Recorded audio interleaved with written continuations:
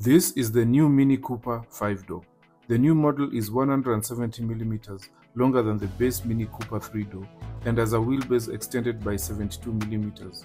The short overhangs of the 3-door are retained, while the familiar triangular taillights are found at the rear.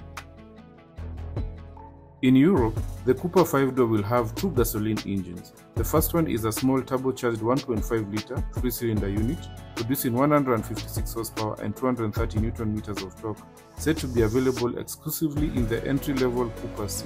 This model sprints to 100 km in 8 seconds and has a top speed of 225 km per hour.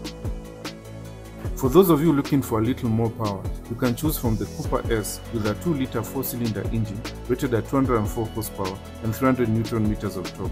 The Cooper S sprints to 100 km in just 6.8 seconds and has a top speed of 240 km an hour.